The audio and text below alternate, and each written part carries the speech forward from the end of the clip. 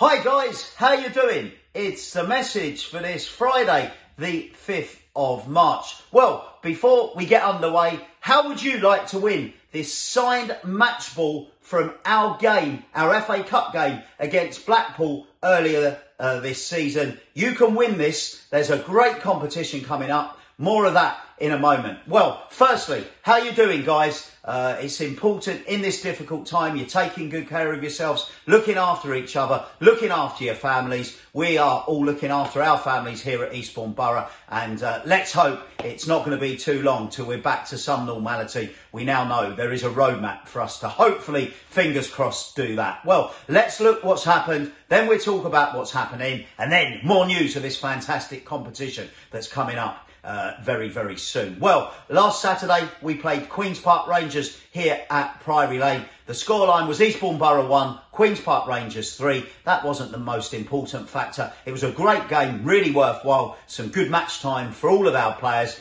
Dean Cox scoring our goal. But as I say, a 3-1 defeat. Massive thanks, though, to my friend at Queen's Park Rangers Football Club, Chris Ramsey, for the fixture. Then on Tuesday evening, another fantastic training game. That was against AFC Wimbledon. The scoreline was Eastbourne Borough 2, AFC Wimbledon 2. But that perhaps doesn't tell the story. An unbelievable display from us. Played so well, but we were 2-0 down with about 12 minutes to go. And then Dean Cox scored a contender for goal of the season. Fantastic goal from Coxie. And then late on, Charlie Lambert was there again to score the equaliser. Massive thanks this time to the AFC Wimbledon first team manager, Mark Robinson, and their academy manager, Michael Hamilton. So, great couple of games. This Saturday, we travel to our friends Dorking Wanderers for another training game, a 1pm kickoff. And that's going to be live streamed courtesy of Dorking Wanderers.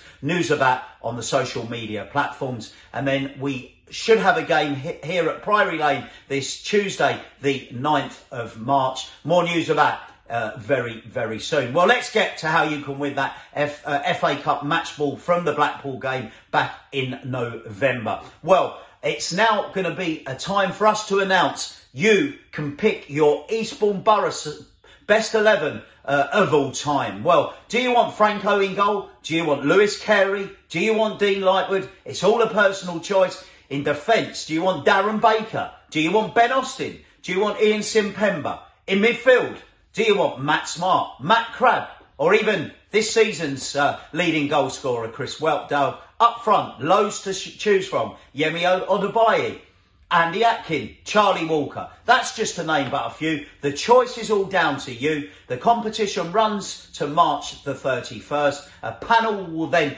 pick what they feel is the best side, and the winner will get that FA Cup match ball from the Blackpool game. So something really exciting. You can enter the old-fashioned way by post sending it to us here at Priory Lane, or you can email commercial@ebfc.co.uk. So a great competition, something for us all to enjoy. Well, it's come to that time this week, the supporter of the week, and this surely must be the youngest Eastbourne Borough supporter, and it's Florence Critchlow. Florence, she's just a week old, and she's already going to be signed up as an Eastbourne Borough fan. Many congratulations to Mark Critchlow, her father, and Sophie May, her mother. So, our Eastbourne Borough supporter of the week, certainly our youngest, is Florence Critchlow. Up the Borough!